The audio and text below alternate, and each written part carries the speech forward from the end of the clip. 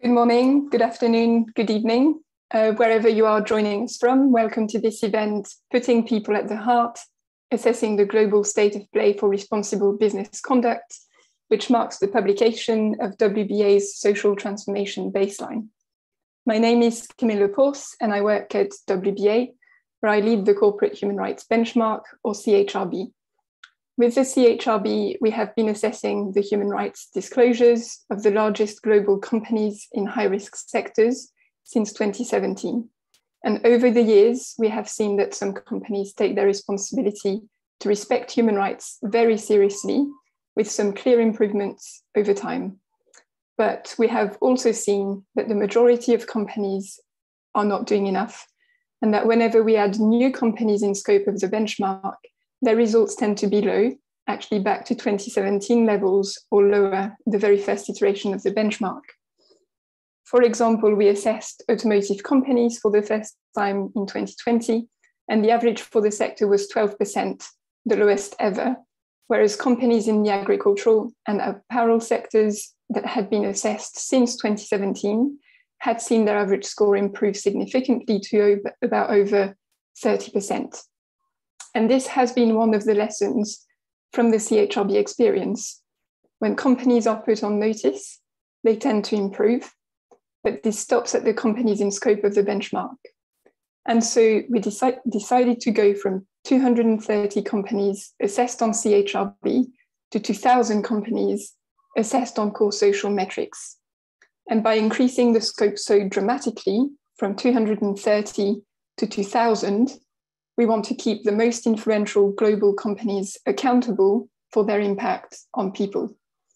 So today, we are really proud to publish the baseline study, looking at the first 1,000 companies in the group, and are delighted to share our key findings with you through this event.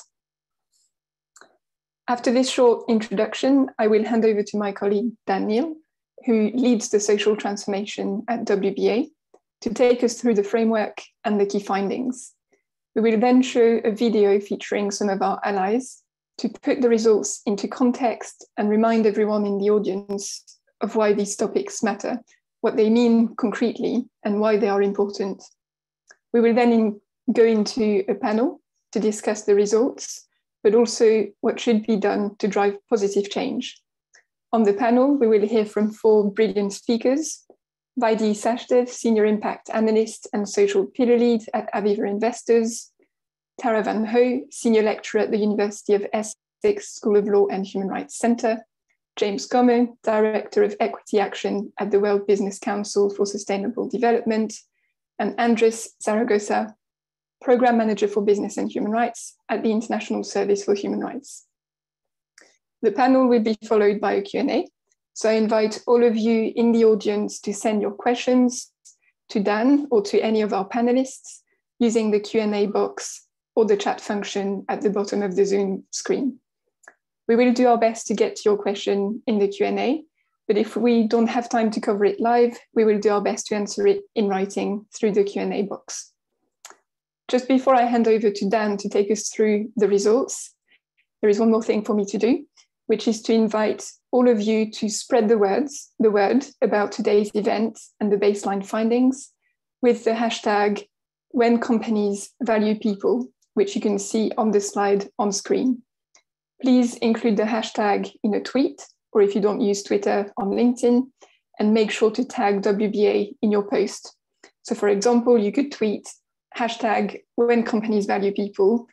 They do everything in their power to end social inequalities in their operations and supply chain.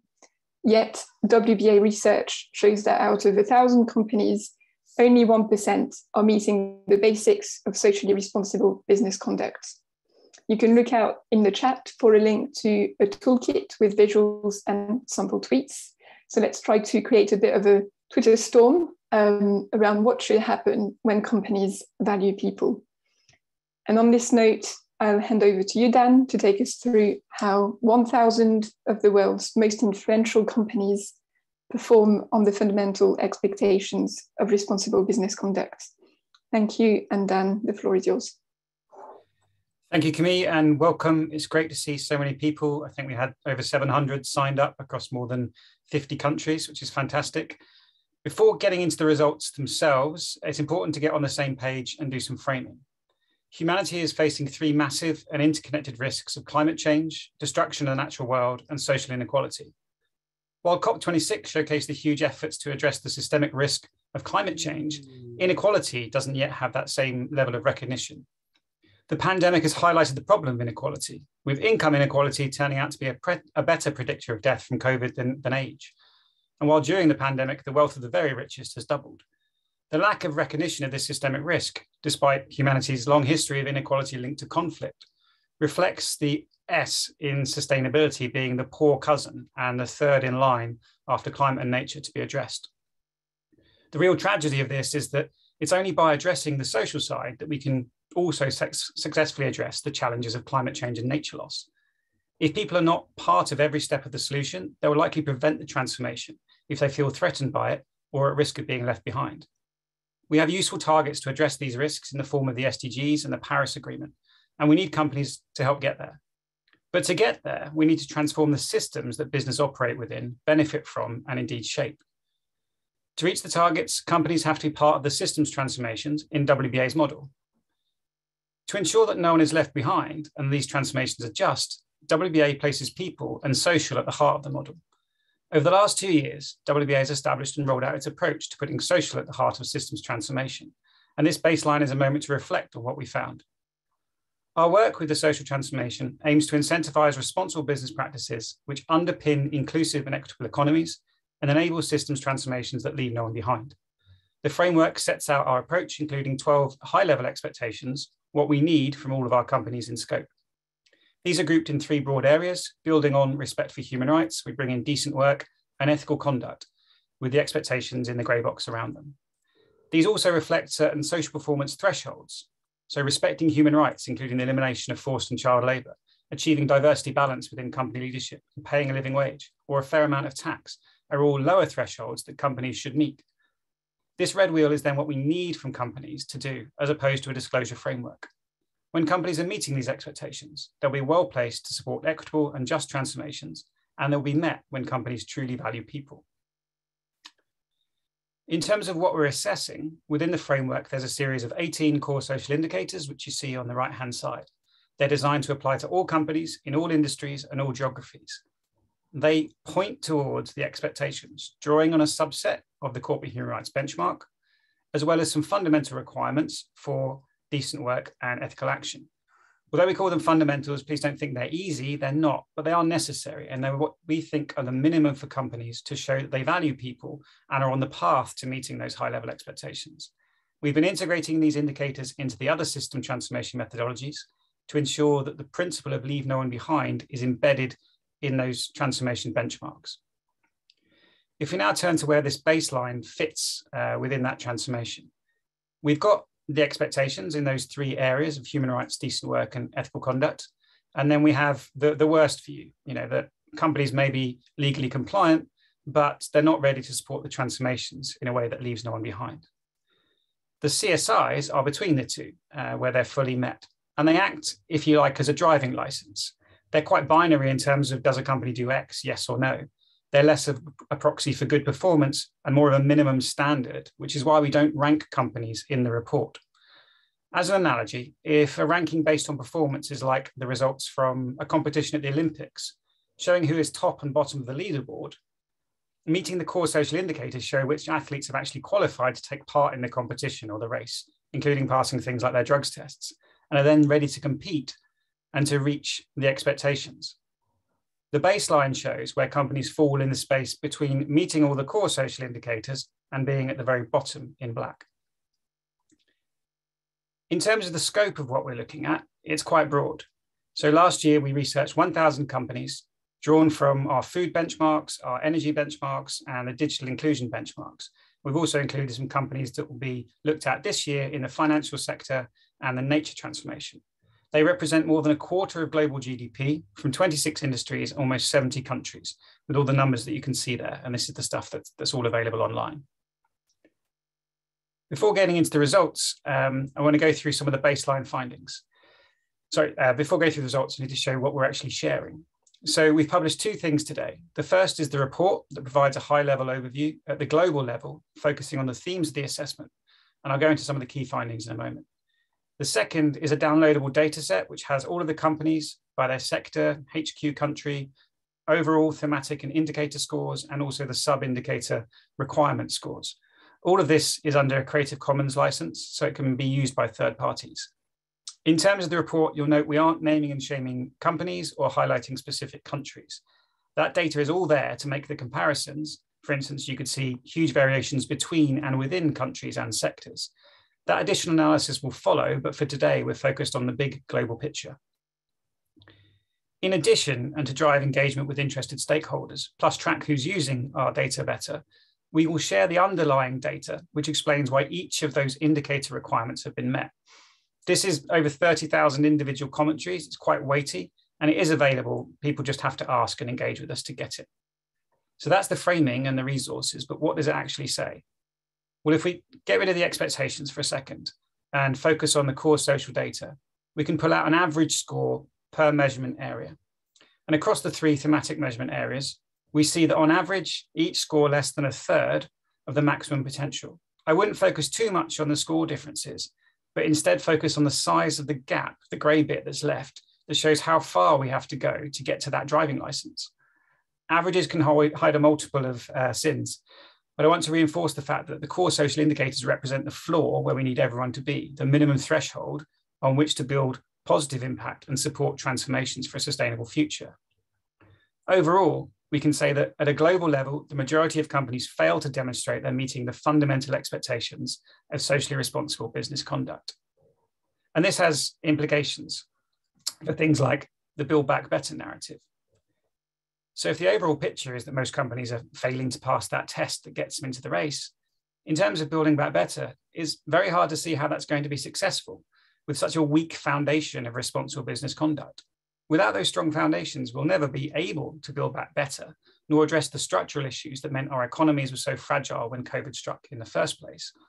In terms of the house, as we build back, we can't afford to spend our time focusing on the color of the curtains when the foundations of our house are sitting on sand and crumbling.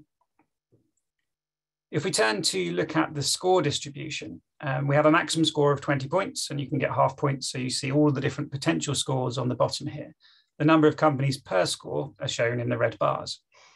The average score is 5 out of 20, and despite experience with previous assessments, even I was surprised at how low that average score was. Realistically, we need all companies to be up here to meet the fundamentals.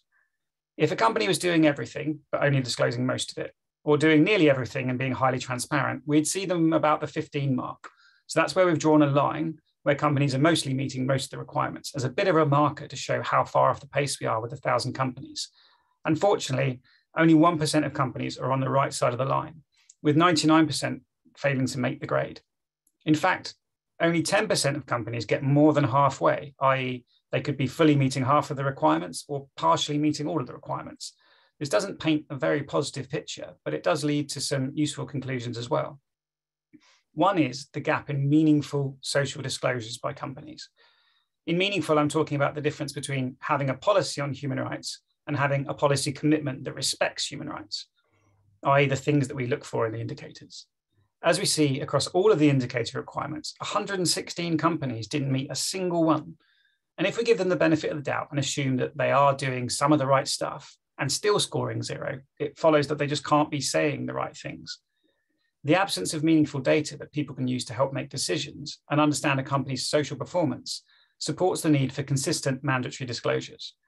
I say this while there's a huge push on ESG and sustainability reporting standards and guidance, which show a fractured landscape.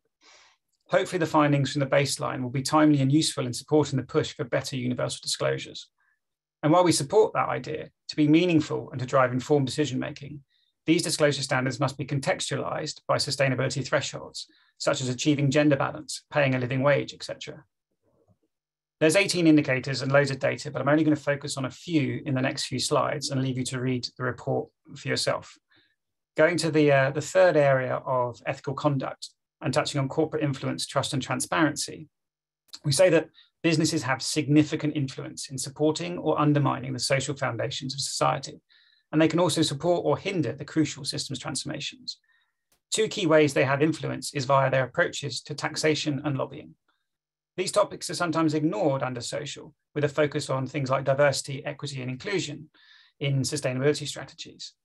But if a company's political influence undermines labour standards, or if their tax policy harms the ability of governments to provide essential services to people, then really the sustainability strategy arguably doesn't matter much. It's maybe focusing on the curtains rather than the strong foundations. And this reflects our thinking with the core social data as a whole, that if the basics aren't being met, then any of a company's self-declared social impact should be viewed through a skeptical lens of green or impact or SDG or pink or rainbow washing, take your pick. If we turn to what we look at the expectation level on tax, we want companies to be paying a fair amount. That is the right amount at the right time in the right place. Stepping back from that and what the core social indicators look at, we require companies to have a publicly available tax approach and to disclose the amount of tax paid in each and every jurisdiction where they're resident for tax purposes. 3/4 of companies don't have that public approach, and only 9% of companies disclose sufficient tax information. On the flip side, we can say that almost 100 companies are transparent, so it's not an impossible task at all. On lobbying, it's a similar picture. Only 1/5 of companies publish their approach to lobbying, and only 8% of companies show how much they're actually spending on lobbying and influencing the political system. But again, a proportion of companies do. This is reflected through all of the social indicators. They are possible, and some companies are doing it. Turning back to influence, this lack of transparency must be sorted, not just to help address the trust deficit, which has got in the news quite a lot recently, but also to enable stakeholders to understand a company's true influence and its impact on society, plus the likelihood of achieving sustainable development. If we go to the second area of decent work, building on the respect for human rights, decent work, we look at fundamentals of health and safety, living wages, working hours, collective bargaining, workforce disclosures, and gender equality. Each of these indicators has sub-requirements, so they can be met, fully met, or not met at all. The lack of dark red you see in the picture there means very few companies are meeting all of the elements. And the light red means that many are meeting some of the minimum expectations. The size of the grey bars is the worrying bit, and the hundreds of companies they represent. It makes us ask, how highly do companies value their own value creators? As they've all got sub-requirements, you can pull out additional data points from the data set, which everyone can do with the way it's been published. And we see a small cluster of companies in this 4% club. So there's 40 out of 1,000 companies who disclose sufficient data on fatalities, injuries, and lost time rates for their workers. 4% disclose a global living wage target, or they already pay their employees a living wage. 4% say they limit excessive working hours, and only 4% disclose gender pay gaps for their employee categories, an initial starting point to understand the scale of the problem to address gender inequality. No companies do all of these things at the same time. There's variations on the phrase that staff are our greatest asset, and we hear that quite a lot. But if that's the case, then companies seem to have a funny way of showing it. At WBA, we see living wages as a decent work topic that is an exceptional catalyst. It's relevant across all countries and sectors, and its achievement supports both multiple SDGs and also enables families to break out of poverty, helping to address social inequalities. It also supports wider economic resilience. The precarious nature of work, the systemic undervaluing of workers, and the lack of resilience were repeatedly highlighted during the pandemic. And we're very keen to work with allies on a global living wage effort, starting with holding the keystone companies accountable for their commitments and performance within their own companies. Look out for more on a living wage in 2022 as we try and shift companies beyond that 4% mark. As a final finding, we go back to the first measurement area, human rights. Respect for human rights underpins a company's ability to provide decent work. It contributes to the SDGs or eliminate discrimination and address both salient and material social risks and impacts. It is a bedrock of responsible business conduct. The system for embedding the respect for human rights, the UN Guiding Principles or UNGPs, provides a holistic framework to understand and manage social risks and impacts across the whole of a company's operations and value chain. For the fundamentals, companies can score points against a subset of the CHRB methodology, which looks at evidence of commitments and processes to embed respect for human rights through due diligence, engagement, and remedy mechanisms. While just over half of companies made a high-level policy commitment to respect human rights, this doesn't translate to actions. In assessing if companies identify, assess, and act on human rights risks, we found only 7% did all those steps. 15% got some of the way, while 78% of these keystone companies met none of the human rights due diligence requirements. Due diligence enables companies to identify, prevent, mitigate, and account for how they address their impacts on human rights. So that 7% is a concerning number. And it's quite hard to wrap your head around it. If I said 3/4 of companies can't show that they have a way of dealing with their impacts on the environment, then it might strike home as an equivalent. And that's the size of the gap we need to address. More than a decade since the UNGPs were launched, this data really supports the calls for mandatory human rights due diligence to create a level playing field for companies. The mix of national level legislation on different topics and in different elements of the value chain have not sufficiently shifted the needle, and a more holistic approach is needed. As an example of things that can be pulled out from the data set, this graph quickly shows the average score across 18 European countries for the human rights indicators. There's a range within each country, of course. Some go from 0 up to the maximum of 10. And there's a huge variation across countries, even within the EU. So remember, 10 is the minimum expectation at this stage. So you see an interesting picture. This data will be relevant for anyone interested in the mandatory human rights due diligence legislation, as it shows the overall poor performance, as well as the variance across different member states. It also shows how few companies are, from our perspective, disclosing enough to show that they are dealing with social impacts in line with the expectations of the Corporate Sustainability Reporting Directive. Finally, the EU Sustainable Finance Taxonomy sees sustainable activities as those in line with safeguards, including the UNGPs and ILO core labour standards. If a company was adequately demonstrating it was committed to those core labour standards and implementing the UNGPs, their scores should be up in that red band. The picture shows just how far away most European companies are as a whole from demonstrating that they meet these minimum safeguards. I pulled out these bits as a regional focus because of the current momentum in the EU, but we can do that in similar things for lots of different topics and geographies. That was a really quick run through and a broad overview. So a few reminders before we move on. Firstly, while most of the expectations are a long way from being met, all of them are being met by someone. Nothing's impossible, there just needs to be the right incentives. Secondly, the data gaps are preventing meaningful disclosures of sustainability performance. So we support mandatory disclosures that reflect threshold thinking. The scores, though, have wider implications than just for social transformation and inequality and companies' relationship to that. For example, with the foundations of a just transition not being in place, the success of the decarbonisation and energy system transformation will be threatened. And finally, to say that this scratches the surface of the actual data, so encourage people to follow up and begin using it. This is a baseline from which we can build insights, new benchmarks, sectoral and geographic analysis. So if you want to create a benchmark that looks at just decent work in Japan and the 70 companies there, that can be done, or just tax and lobbying for the digital sector. There's a lot of potential with the data, and hopefully the spin-offs will support the aim of incentivizing companies to act responsibly in support of systems transformations which leave no one behind, and to help companies show that they value people. Before we go to the panel, Camille mentioned that we've got a couple video clips. These are going to discuss how action, it's too easy to get wrapped up in the numbers rather than what they mean to people. So to bring us back to people before the panel, we wanted to bring in some voices from our allies on a couple of core social topics. Let's hear from them now. So if the team can hit play.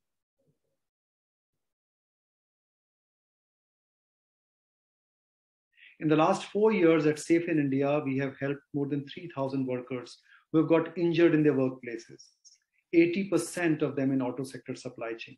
It is pretty clear to us that this is not just a human tragedy, but this is a loss of productivity to the country and to those businesses. We do two key things. First, we publish a series of reports with this evidence that we have. We have crushed 2019, crushed 2020, and now crushed 2021 with this evidence of 3,000 workers. We also publish a report called Safety Niti, which is about the OSH policies of top 10 auto sector brands in India and making recommendations based on the gaps that we have identified in these policies. I think one of the biggest changes that can be made by any business is take the OSH issue seriously enough to be on standard agenda of their boards.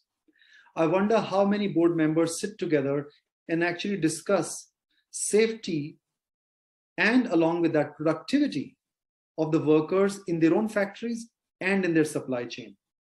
unless the very top management of a business takes this into serious consideration, the chances of improvement are going to be very low. If corporations are not paying their fair share, the burden is tilted towards the vulnerable, the very people we want to protect. A low corporate income tax means most of these countries have to rely solely on indirect taxes like VAT, levies, which tend to affect poor the most. Oxfam is working with its partners here in Ghana, and what we want to do to change the narrative is what the project we call the tax dialogue, i.e. the Ghana tax dialogue. We use the tax dialogue as a mechanism to engage multinationals and big players within the country, sit down and dialogue with them on the need to be tax responsible. Here we are not looking at just paying taxes and ticking the boxes, but we go beyond that of legal compliance and see if companies are disclosing, one, the exemptions they are enjoying, they are publishing their tax strategy, and all key indicators which will define and make an organization a tax responsible. Increasing corporate tax revenue into government coffers will have a direct impact on citizens because citizens will no longer be paying the substantial amount they are paying now towards building their country, which is collected through indirect taxes, i.e. burdening the poor the most, the very people we seek to protect.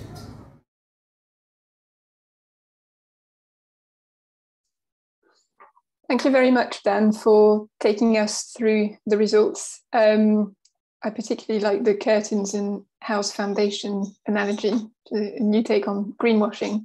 And many thanks also to our allies for sending us these videos so that we could look beyond the numbers. We're now going to move into the panel discussion, and I'm really pleased to be joined today by 4 excellent speakers and close partners to discuss the results, but also what we should do about them. Because it's one thing having this data, now we need to use it to drive progress. And we won't be able to deliver any of this much needed change if we work in silos or in isolation.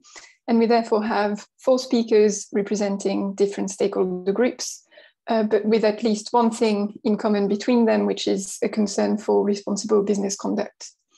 We've got Tara Van Ho, who is a senior lecturer at the University of Essex School of Law and Human Rights Centre, co-director of the Essex Business and Human Rights Project, and co-president of the Global Business and Human Rights Scholars Association.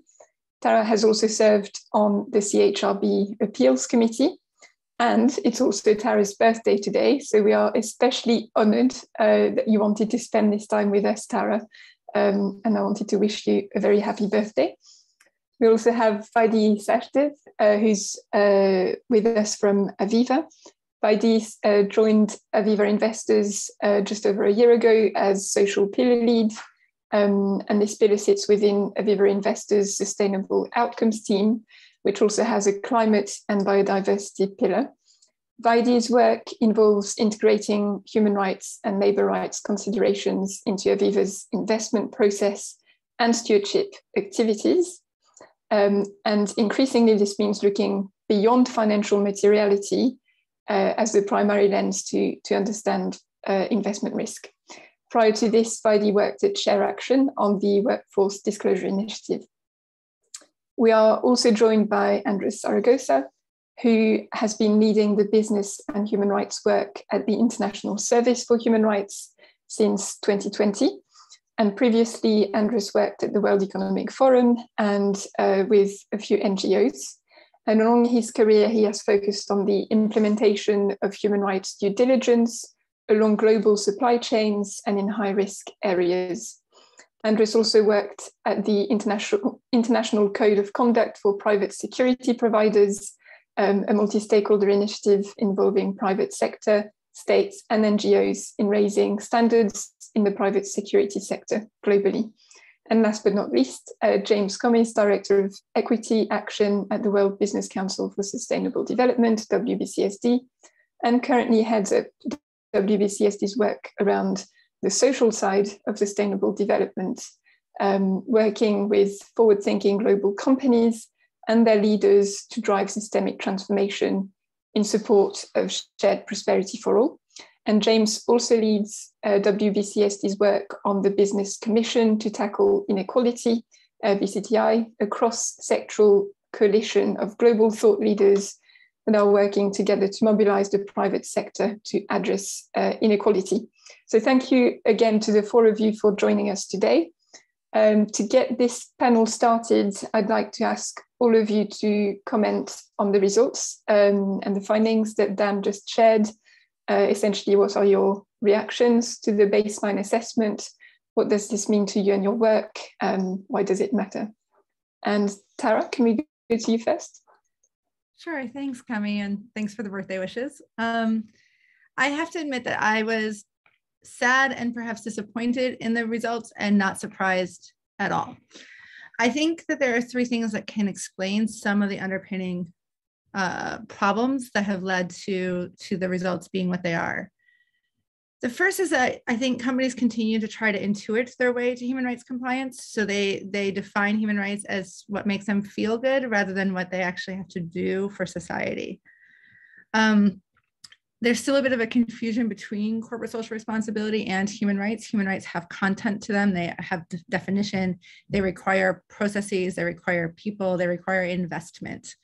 And so trying to add it onto your business rather than integrating it into your business is something that I think a lot of businesses do. And it leads to this very fragile foundation that Dan was talking about.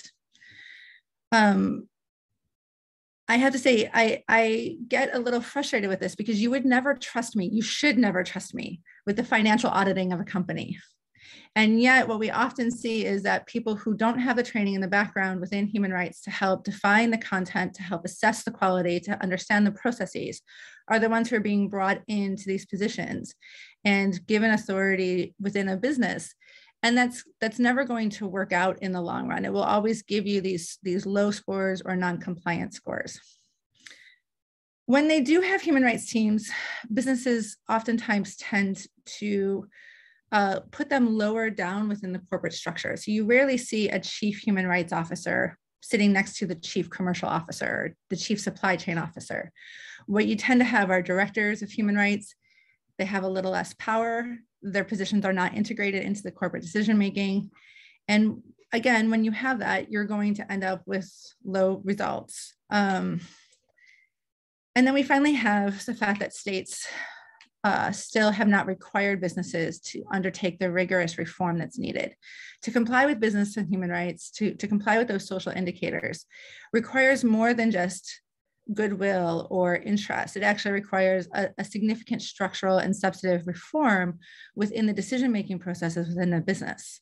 And states have the ability to force that. We know that because, again, if we go back to that financial auditing, it's not really the case where all businesses felt that they wanted to invest in financial auditing the way that they have.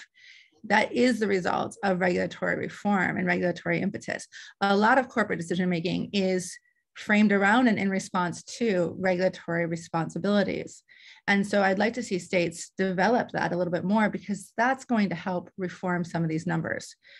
I want to compliment World Benchmarking Alliance. I say this about them behind their backs a lot. I finally get to say it to their faces, which is I am somebody who is naturally skeptical of trying to quantify human rights.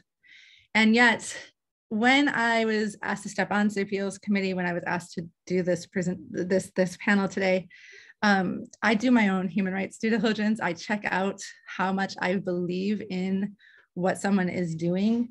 And I'm somebody who I like to think has a reputation of being a little bit blunt when she presents. So I'm happy to criticize where criticism is needed, even when it's uncomfortable. And yet there's this consistency within your methodology that gives me confidence in the results. So when I'm pointing to these underlying issues with the corporate structure and with the state compliance as being the reason that we're seeing the results that we are, it's because the answer is not within the methodological issues, right? So it is not the case where businesses can escape their responsibility by saying, oh, it's a problem with the data, or, oh, it's a problem with the numbers or the methodology. This is actually a problem that is intrinsic in current corporate structures. And I think we need to find a way past those underpinning results if we want to see these numbers get lifted.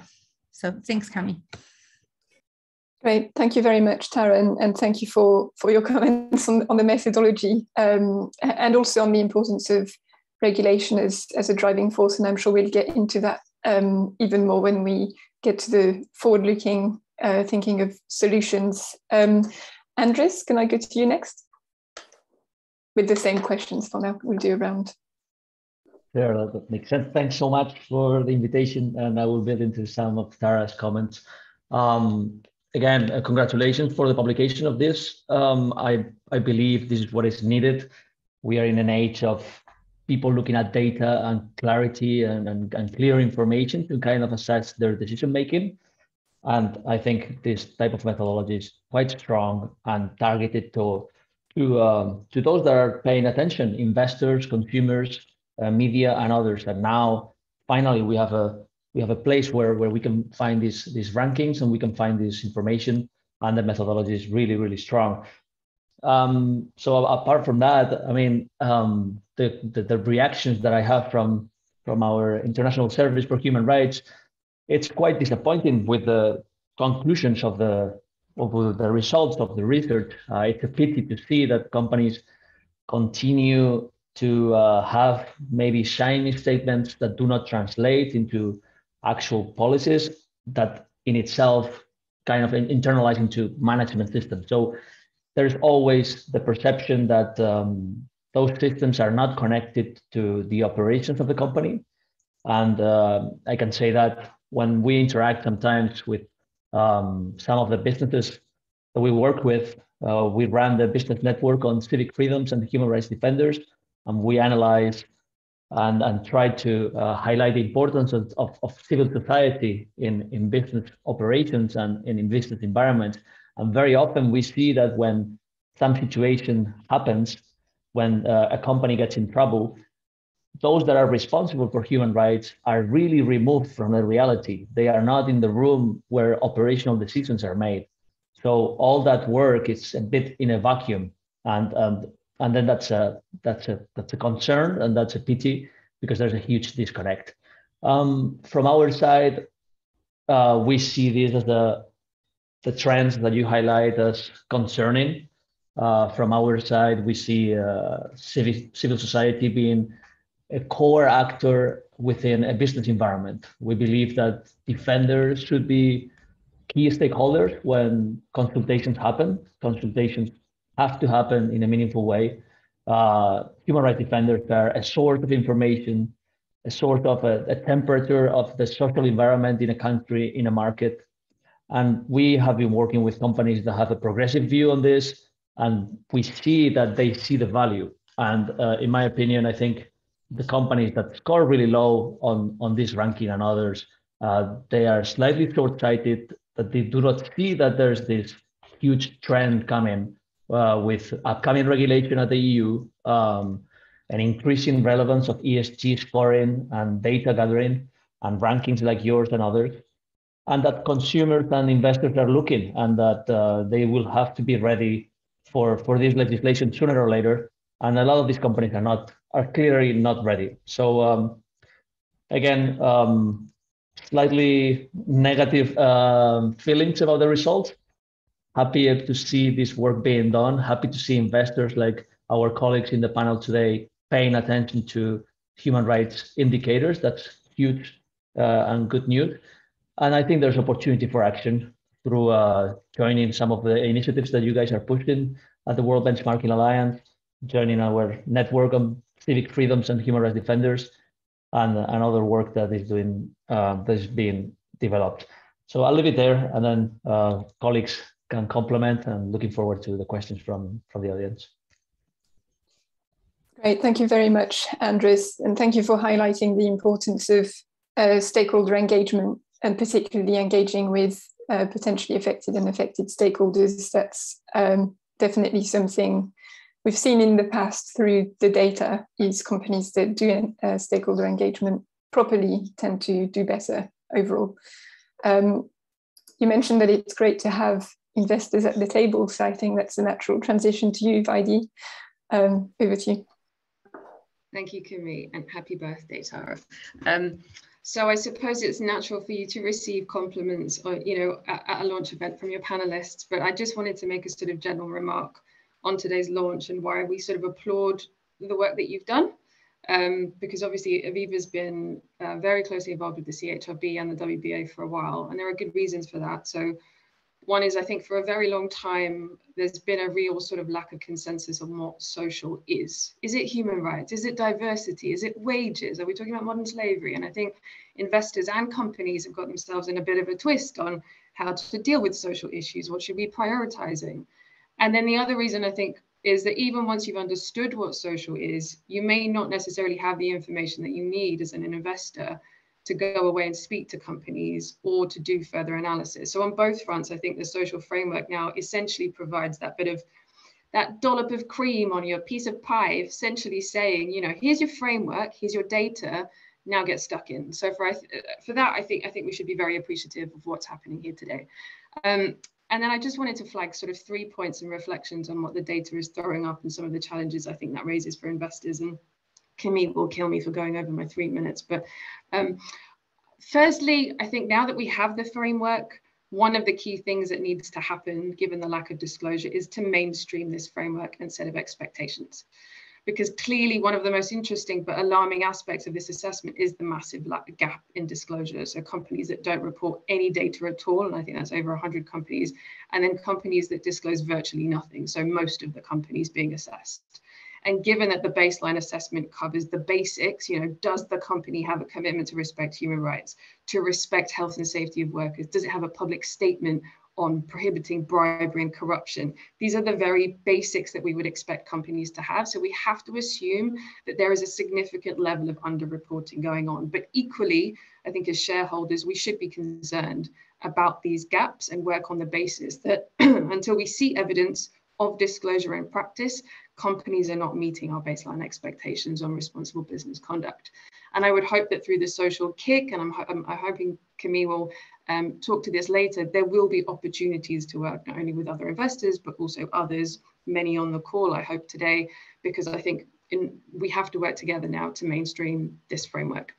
The other point I wanted to flag is that I'd argue, even though we have this data now, that there is much more work needed to be done to convince investors, shareholders of the systemic risks posed by inequality.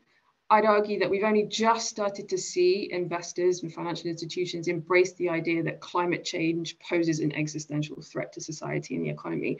We're so much further away from understanding the connection between rights abuses and social and economic instability. So we have to ask ourselves questions. Do people outside of ESG teams, the people that manage money, understand and accept that exploitative working conditions, low wages are bad for society and the economy? Or do they consider them to be a necessary function of modern business models?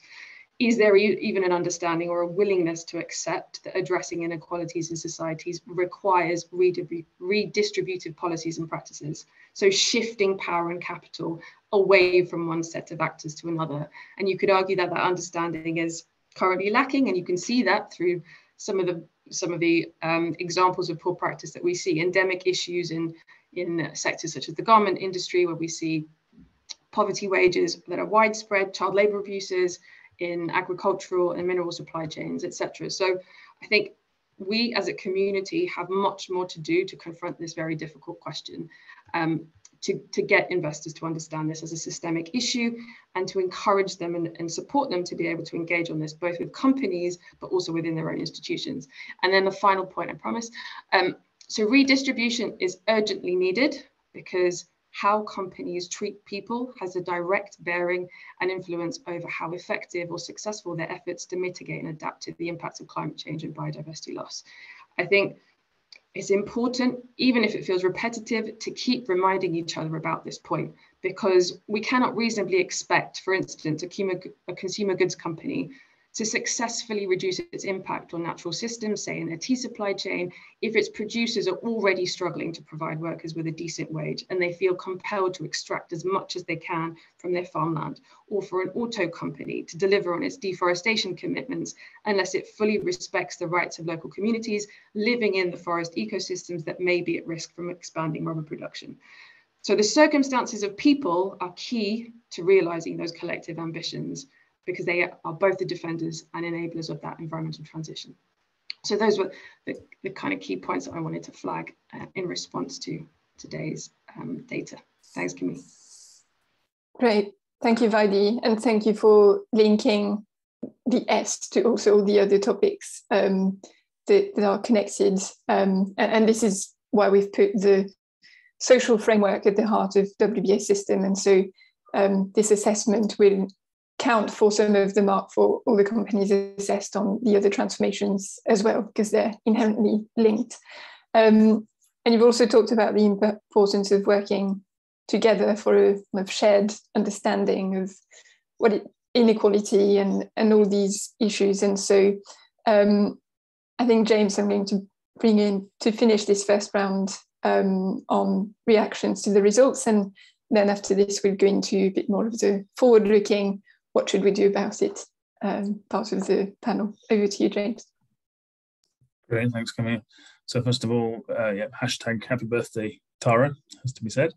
But I'd like to begin by thanking Dan for that great presentation, and then thanking the whole WBA team, really for elevating these important findings as part of the social transformation baseline analysis. I think that the report itself makes for very sobering reading, and I think really needs to act as a wake-up call for many of us in this space, as individuals active in the quote-unquote social sustainability space. I think many of us are certainly suspected that our efforts on the social side of the Sustainable Development Agenda are struggling to keep pace with the momentum that we're perhaps seeing on the climate side, or even things like the circular economy or biodiversity side. But I think this report underlines just how much we have to do across these baseline issues, and hopefully can serve as something of a watershed moment for us across public, private, and a whole range of sectors to accelerate the focus and momentum around these topics. And for me, as Vaidi was alluding to, one of the reasons why the findings are so troubling is that they belie a fundamental lack of preparedness to tackle systemic inequality. And I think that the reality is that while inequality has been a part of societies over the ages, we've now reached a tipping point fundamentally. And I think inequality of income, of wealth, of voice, of well-being has become an urgent systemic risk, and a risk that is every bit as urgent as the climate emergency. We're seeing vast numbers of people that have been left behind by the exponential growth over the last couple of decades. We're seeing social cohesion starting to erode. We're seeing diminishing trust in key institutions, rising civil and political conflicts, and all of this is leaving our societies very incapable of tackling a lot of the other critical challenges that we're facing. So perceived injustice and loss of faith in the system is really contributing to a cascade of consequences with really quite dire implications for our societies, and fundamentally for businesses as well around the world.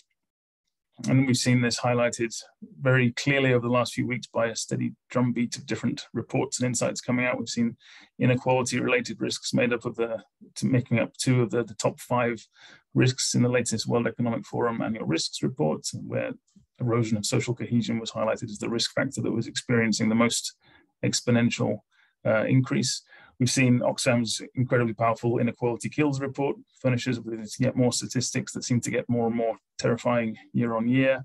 And this year's findings, I think the inequalities contribute to the death of at least 1 person every 4 seconds, really hammering home that existential and urgent nature of the crisis for many.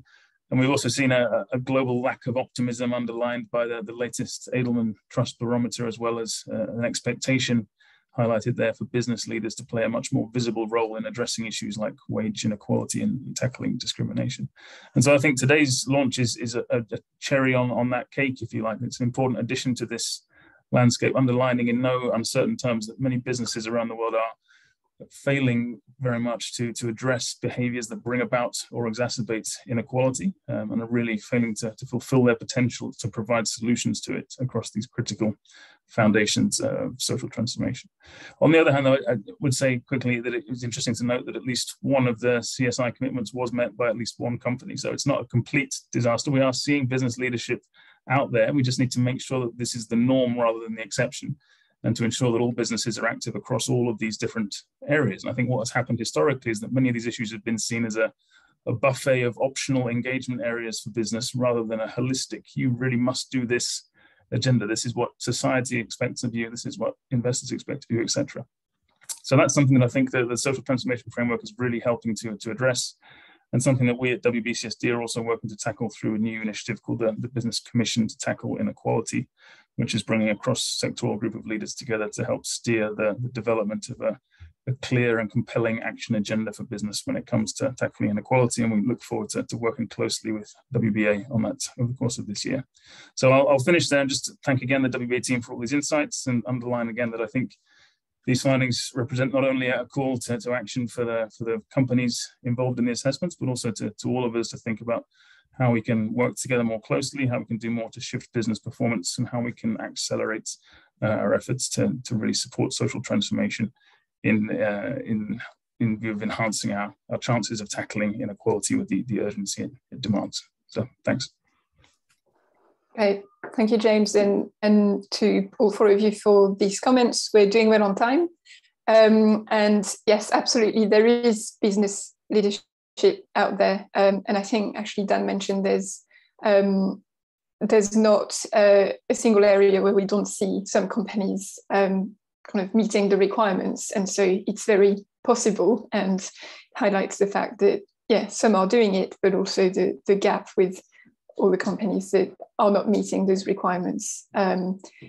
One thing that is very clear from the results, but also from the remarks from all of you, is that we need to see a change in the way business considers its risks and impacts on people.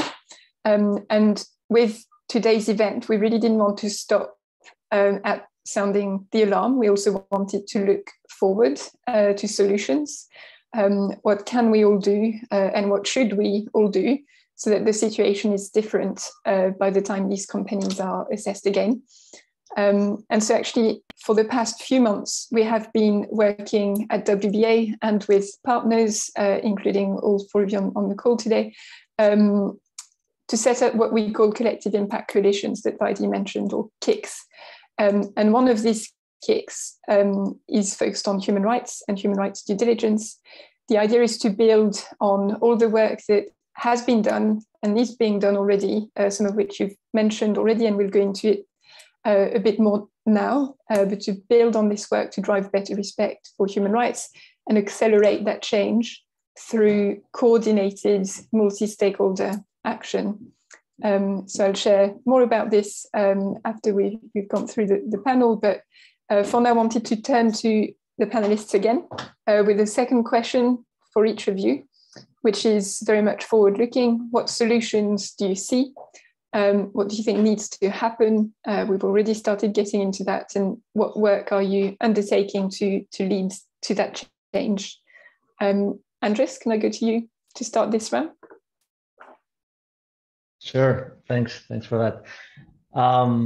Practical actions. I think based on some of the comments that we've heard, is like, for companies, embed your human rights due diligence within core systems and risk assessment, build capacity internally and culturally within companies, create linkages between those departments that are isolated and the operational ones, be more transparent and humble, let's say, in your journey towards human rights due diligence, because everyone is at different speeds, and having that responsibility is quite an important weight. For us, again, the most important part as well is the engagement with civil society and the fact that they should be part of this conversation. So you should map these actors, engage them, and include them in your processes. I think the construction of these multi-stakeholder coalitions is key, because we come from different areas of expertise, and I think between all of us, we are able to build those mechanisms and of leverage to push companies through market mechanisms, but also through regulatory incentives to be compliant with international best practice. And that's something that I think we should really focus on, building leverage for those instances in which we don't have the regulation behind to push companies. There is enough, let's say, market forces, like we see the cases of investors and others, to be able to push companies to engage and do the right thing. I think we should be getting some traction soon with the Impact Coalition, and I'm really looking forward to get into those discussions with colleagues. And yeah, I would encourage companies to be more engaging, more open, and joining this type of dialogue. I'll leave it there for now. Thanks. Great, thank you very much, Andres. Tara, over to you. Thanks, Camille. I'm going to start with picking up on a term that Vadi used, which is mainstreaming. And that's going to be both mainstreaming within businesses, mainstreaming within the global community of actors around business and human rights and around social development, and also mainstreaming within states. So picking up on the states issue, this need for human rights due diligence regulation. First, let me point out that this is an ongoing expectation and obligation of businesses or of states under international human rights laws. This is an existing obligation that we should have already seen compliance with. But a lot of these laws that we are seeing come up now have some sort of reference to an agency who can help develop rules and indicators of compliance for human rights due diligence. And I'd like to see those states start tying the corporate human rights benchmark and other kinds of indicators into their regulation. Regulations are, I'm using this in the Anglo-American differentiation between regulation and legislation. Regulations are inherently something that are a little bit more easy to adapt, so they can change as they go forward quite easily without having to go through the legislative process. And by tying human rights due diligence compliance to social indicators and to strong metrics like what we see with the CHRB, we can actually sort of help solidify for businesses what it is that they're expected to do. And there's really no reason for states to kind of reinvent the wheel on this. We have good methodology. We have methodology that complies with the UN guiding principles that would help states realize their own obligations, in addition to facilitating business responsibility to respect human rights and to be strong social agents for good. So I'd like to see that kind of link develop within some of these regulations. I think mainstreaming into businesses is going to take a little bit more thoughtfulness and a little bit more engagement. And here I'd like to see businesses really start ensuring that they're a part of the broader community of actors that are working on business and human rights. I'm sort of always surprised. In November, the UN has its annual forum on business and human rights. And several years in a row, my friends at various businesses have not been able to join the forum because their companies are asking them to do other stuff back home. What that does is take them out of the community of actors. They're missing out on opportunities to learn about best practices. They're missing out on opportunities to make connections with other stakeholders. They're missing out on the hard conversations that actually can move this agenda and their compliance forward. And it goes back to that issue of investing in your people. If you want to invest in your human rights team, you need to give them the tools, the training, and the opportunity to learn best practices from other actors. I'm going to conclude by talking about mainstreaming with investors. It's not just because Vaidi's here. I have to say, I'm not somebody who gets the opportunity to praise companies very frequently. And it's going to seem like today I'm just meting out praise all over the place. But I have long been a fan of the fact that Aviva takes the lead in this area and has been a low-key and consistent partner within the business and human rights community. We often have businesses who step forward about their human rights commitments about 6 months before a scandal hits. So anytime that they show up suddenly at the forum and have big promises, I usually get quite skeptical and assume that we're 6 months from finding out that they've just, engaged in genocide someplace that we've, haven't been paying attention to. But Aviva has been consistent in its commitments, and it's been a consistent partner in this. And I think that we need more businesses, more investors to team up with them, not just within what I hope will be their involvement in the KIC, but also in other entities like Invest for Human Rights. They are a key stakeholder, and if they can start mainstreaming the indicators into their own work, if they can start using the indicators as part of their engagement, institutional investors do have their own human rights responsibilities as corporate actors or as commercial actors.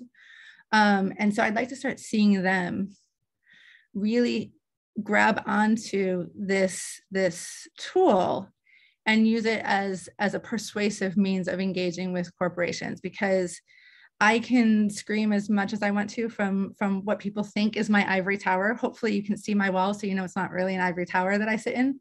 But I can scream as much as I want to about the need to integrate this, but it's actually the investors that will be able to move this forward. And we have seen in the last 10 years, real uptake by investors around these social indicators, around these tools for pushing forward business compliance. And I'd like to see them start mainstreaming these kinds of indicators into their asks. So thanks, Camille. Great, thank you, Tara. Vaidi, I'll give you a second to think on that, and I'll go to James first. So over to you, James, and then we'll go to Vaidi after that.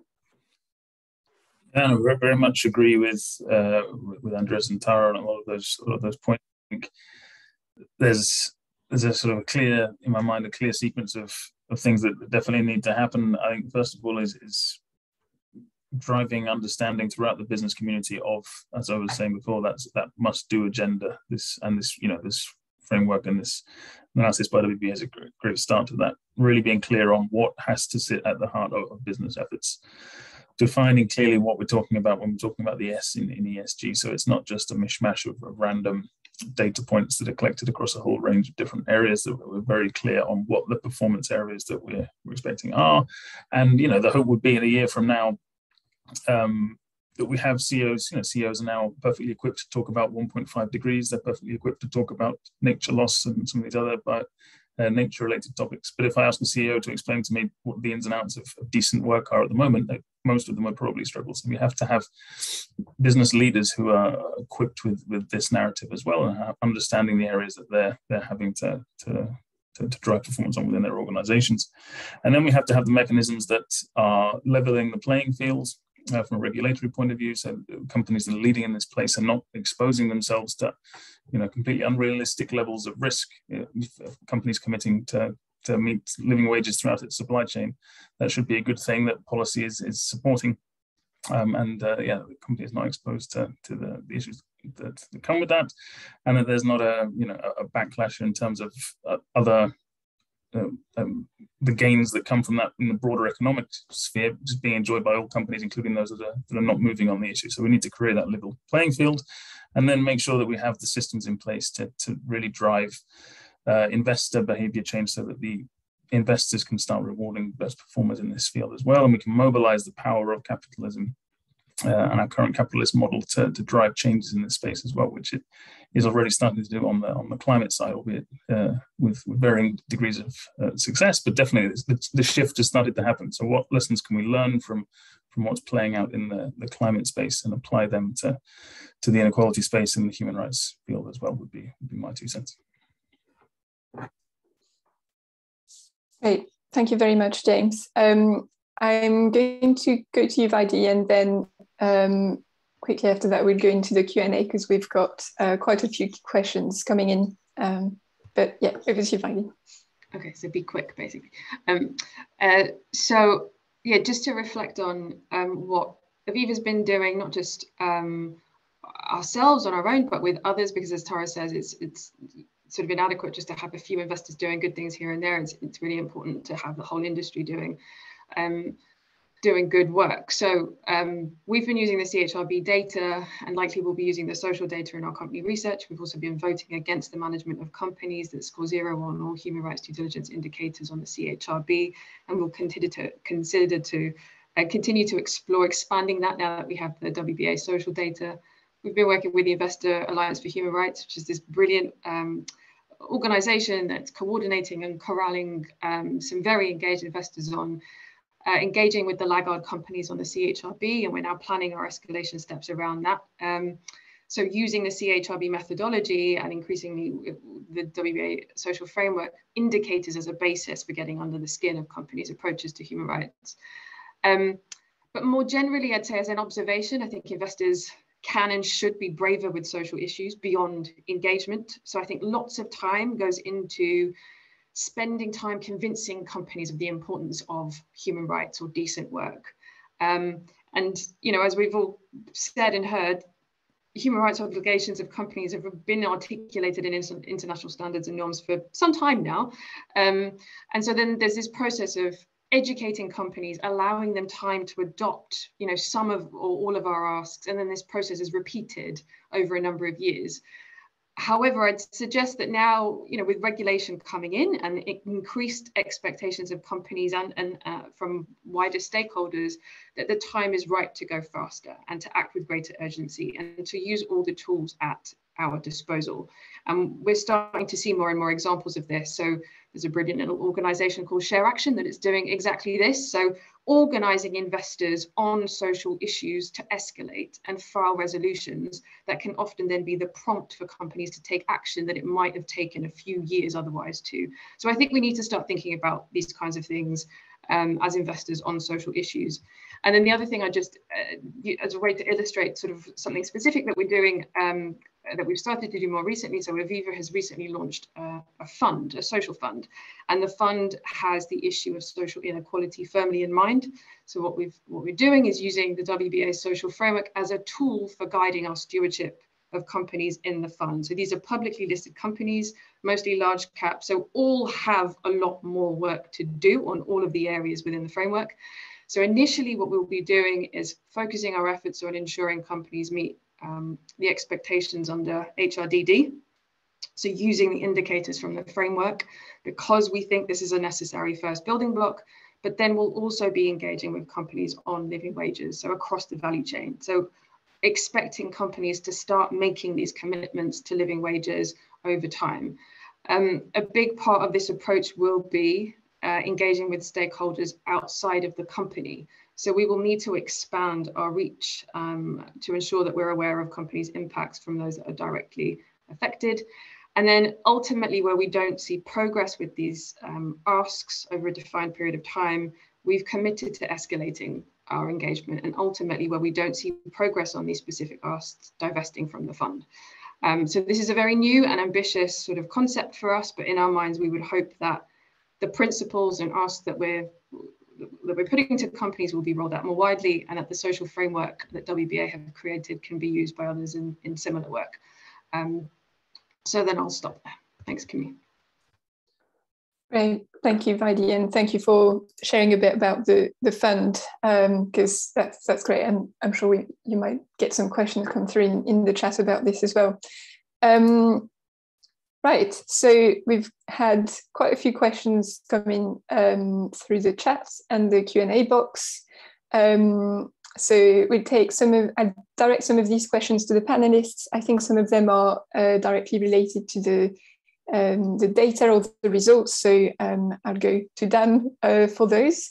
And so let's start with two of them. And actually the first one, I'll give it to you, Dan, and then the second one to the panelists.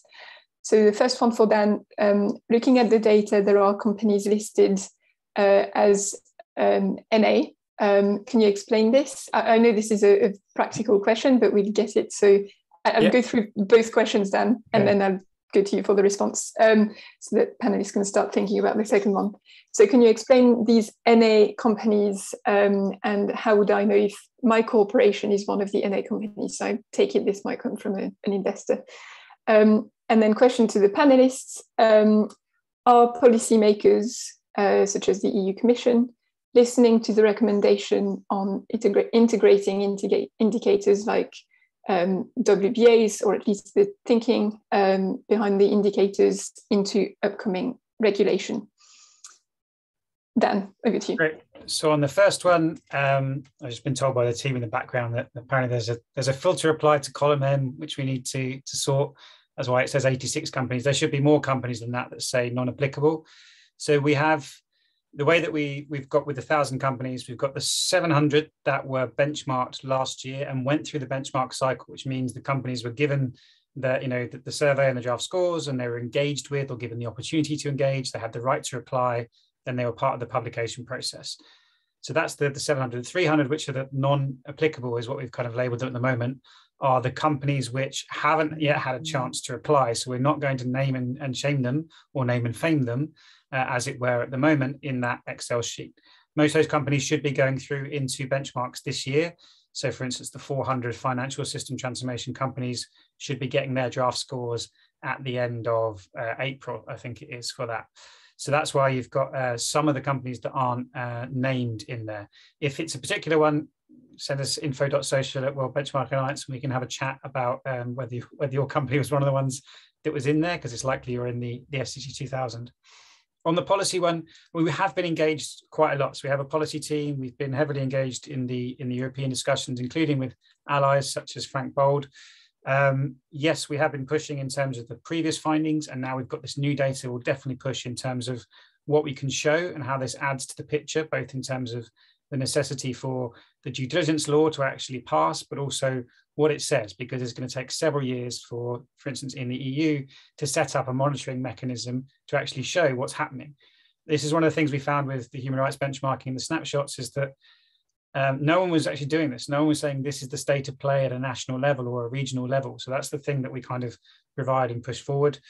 In terms of the taxonomy, yes. So for instance, in the draft social taxonomy thinking, there's references in there to our indicators, and we spoke to the teams working on that. So yeah, we're definitely plugged in there, and we want to see this stuff taken forward on a policy and engagement level, which is why we have a policy team for that. Great, thank you, Dan. Do any of the panelists want to comment on the policy question? Yeah, Tara, I can see you raising your hand. I was going to go to you as well. So the answer is sometimes they're listening. I'm not convinced the European Commission is, but I'm also no longer convinced the European Commission is serious about a real human rights due diligence law. So I do think legislators in the member states, by the way, agree with me on that, because we are seeing new legislative initiatives, and I am being approached by new states asking how do they develop their own human rights due diligence law, because they're no longer convinced the European Commission is going to be serious about this. So some of those states are listening. Some of those states are serious about developing something that makes sense, that complies with the UN guiding principles, that gives clarity for businesses as to what is expected of them. There's a lot of concern amongst the business community that as we see these regulations pop up in different places, and they're not 100% aligned with each other, right? So you'll have some overlap, but you have a lot of differences. If you look at the French law versus the German law versus the Norwegian law, those laws versus what we have in the Netherlands or the US. Right now, there's not a cohesive narrative right now amongst these human rights due diligence laws. And I think that the indicators, how we measure compliance with those human rights due diligence laws, can help close a bit of that gap. And so my hope is that businesses also recognize the importance of having something like compliance with the CHRB as an indicator of human rights due diligence.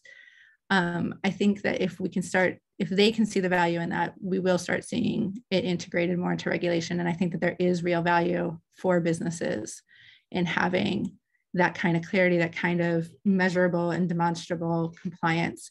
I don't think it should be the only indicator, but I think that it should be an indicator. Thank you very much, Tara. Anyone else want to come in on that policy question? Otherwise, I've got more coming. Nope. Okay, so two more questions. The first one, to what extent must we guard against the responsible business agenda being the next victim of culture wars? For example, Paul Polman felt the need to call out the attack on woke capitalism through FT opinion, sustainable capitalism yesterday. So comments on this. Second question, it's good for WBA to highlight the importance of tax and lobbying as the foundations of what companies should be doing on the social side. But at this stage, companies are not receiving this message from stakeholders from the stakeholders they listen to the most, like their shareholders. Are you seeing any shift here? So tax and lobbying as important foundations for social. And then again, first question was how we guard against the responsible business agenda being the next victim of culture wars. A volunteer to go first? Otherwise I'll designate someone. I can't stand the awkward silence. Just yeah, I guess on Michael's question, I suppose, I guess we are, in some senses, blooming do-gooders, but there is a sense that what we're fighting for here and pushing for isn't based on some obscure random set of values that we've just thrown together. These are based on values, principles, codes of conduct that have been articulated, as we were speaking to earlier, in international standards and norms. We're not talking, this isn't a foreign language that we're speaking. We're simply highlighting the fact that businesses have a responsibility to do X, Y, and Z. These have been, decided on, agreed, and endorsed by various institutions, including the private sector. And so I would argue that actually what we're doing at the moment is just an effort to mainstream that notion, to make them a reality, as opposed to championing a set of woke principles and values that some people might object to.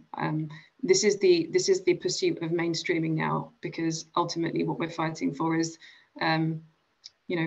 the very fabric of society around us crumbling, because we simply couldn't get business to do what it's basically required to do under international standards and norms. So yeah, I guess that was a bit of a provocative question, but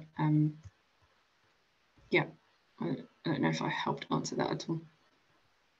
Can I pop in on this? So I think, first of all, I think we're already there. I think we have been there for several years, that the notion of responsible business conduct is part of that culture wars game.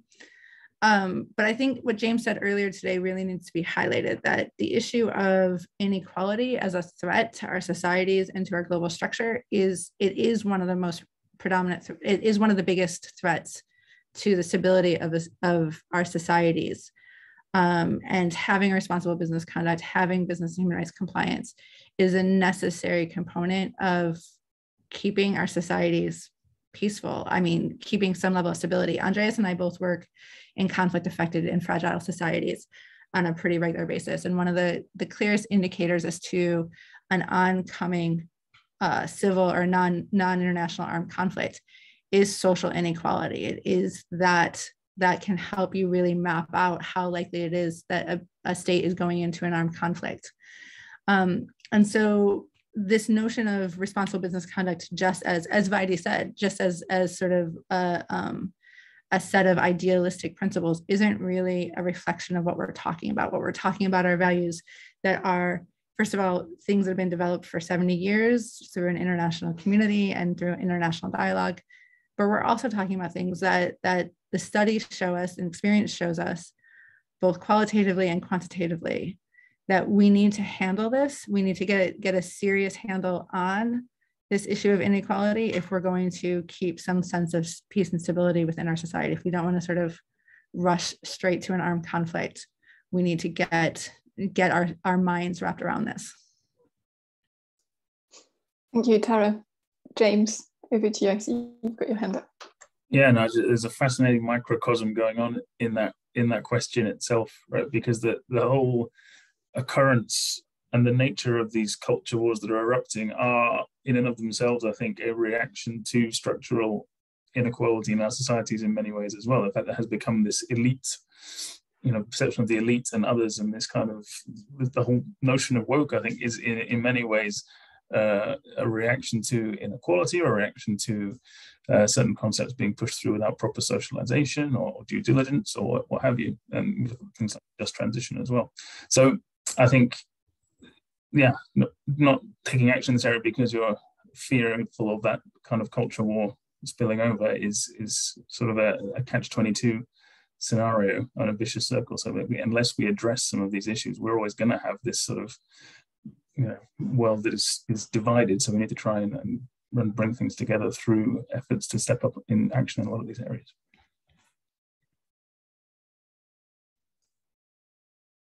Thank you, James. Andres. Thanks. Yeah, I was part of the group of, I'm not sure I understood fully the premises of the question, but like I would probably answer the two questions at the same time a little bit, that about the companies that that come and engage and are familiar with those standards that at this time already they are quite accepted in the international community across a lot of political spectrums, from from the most progressive to just economic levels. I mean, like, it's not a matter of recent tendencies or other visions, which we should respect. Everyone looks at these issues with a different lens, political, sociological, or economic, or let's say mathematically as well. What we are trying to highlight here is the importance of this social stability and respect for human rights as an enabling environment for businesses, but also for democracy and for that what we call this civic space that is served by companies and by civil society. And we do see companies adhering to this increasingly. Colleagues from the Business and Human Rights Resource Center do this amazing work in compiling all the list of companies and investors and business associations that are asking for EU mandatory due diligence or asking for kind of universal standards in this regard. So I do see kind of a mainstreaming, but we still have to work on that for sure. Great, thank you. I think we have time for perhaps a couple more questions. Actually, one of them is for you specifically, Vaidi, and the other one, I guess, can go to everyone else. So Vaidi, the one for you specifically, it starts with the congratulations, not the first today. So congratulations on the social fund. The question is, when will it be launched? Who can invest in the fund? What an investing theme will it have, and expected returns? And is the focus on inequality? So I don't think you'll have time to answer all of those questions, but you can say a bit more about this. For everyone else, there's a question around SMEs. So there's the person says, I follow the argument about leveling the playing field, but is there a risk that a strong focus on formal policies and disclosures poses a problem for SMEs that are in the supply chains of larger companies? Larger companies may simply transfer costs and responsibilities to their smaller suppliers. Vaidi, I'll go to you first on the fund, and then we'll go to the second question, and then we'll have to close the Q&A. Yeah, so the fund has just launched, actually. It's still a baby, it's about a month old. It's designed for institutional and wholesale investors, so not retail at the moment. And the fund's themes align exactly with the WBA's social framework. So respect for human rights, promoting decent work and acting ethically. The fund's objective is to help contribute to addressing social inequality. So that's our overarching goal and objective, and the way that we hope that we'll be able to try and deliver that is through those engagement expectations on human rights, due diligence and living wage, and over time we expect that to expand to other areas within the framework. I think that answers most of them. I also did type some of that into the Q&A, so hopefully that has gone through. Oh, great, thanks, Vaidi. On the other question, anyone wants to come in? The SMEs and the relationship with larger companies with SMEs in their supply chain. Dan, I can see you off mute. Oh, no, Tara. Okay, so I can't answer the question about how it's integrated into the social transformation and indicators. But I will address the other part, which is, yes, there is a risk that as large companies take this on, they start trying to transfer the costs to the SMEs in their supply chains. Doing so, deeply problematic, contravenes the entire purpose of the exercise, contravenes their responsibility for human rights. And it's not an inevitable reality. So we have seen businesses in the past who have undertaken promises around visas and immigration, making sure that workers aren't put into essentially bonded debt because, bonded labor because they've had their visas paid for by somebody who's helping them get a job in another country. And we've seen large companies take on the responsibility of reimbursing and paying off those debts when they show up in their supply chains. We have seen businesses take on the responsibility of appropriate living wages for their supply chains. We have seen them take on the responsibility of appropriate environmental conditions and examinations for their supply chains. So it's not an inevitability that this will happen.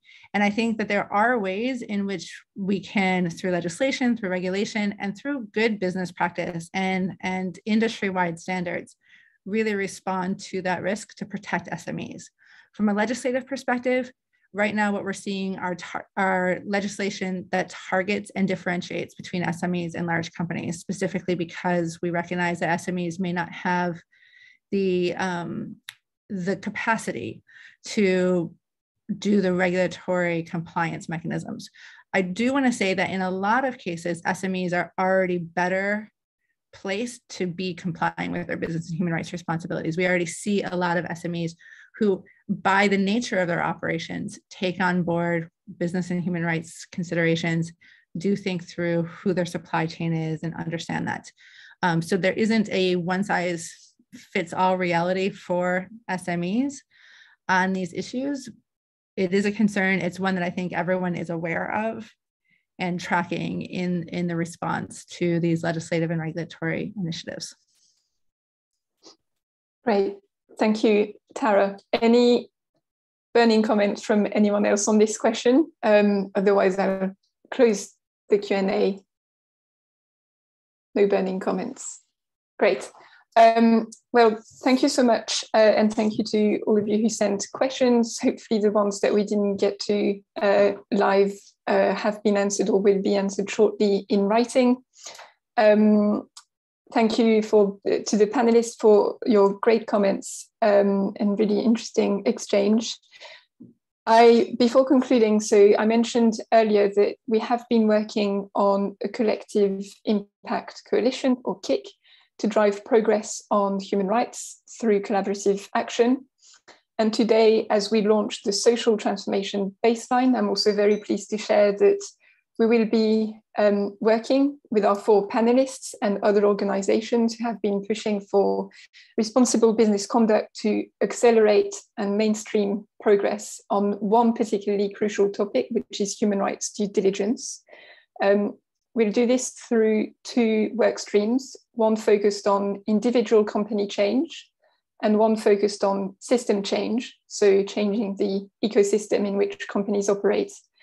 We'll be stepping up efforts across both of these work streams for the rest of the year and beyond. But the idea is very simple. We need rapid change, and this change can only happen at scale and at speed with collaboration across stakeholder groups, with alignment at its heart and grounded in the evidence that comes from the benchmarks, for example, and other sources. So we really want this to be a global movement, and we want it to be ambitious. So if this sounds like something that you would like to be part of, please get in touch with us. We're arriving at time, so if Dan, perhaps, or someone could flag up the last slide that we had on the deck, because that has a bit of information to conclude on, which is essentially the link to the report, and a reminder also to use the hashtag when companies value people, and also the email address if you want to get in touch with us about the baseline and or about the kick. So we're at time. Thank you again to our speakers. Thank you to all of you for watching this online. And I look forward to going on social media to see all the posts with the hashtag When Companies Value People. Wishing you all a good rest of your day. Thank you and goodbye. Thanks all. Thanks panelists. And thanks for all the questions as well that have come through. Sorry if we haven't got to all of them.